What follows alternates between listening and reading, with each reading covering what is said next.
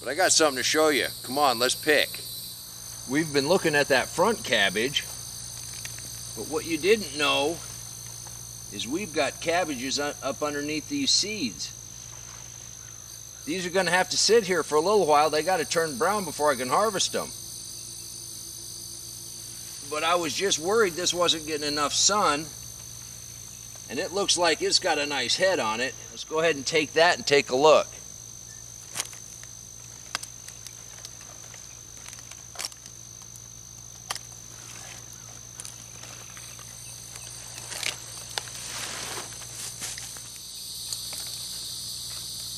Now that's a nice sized cabbage.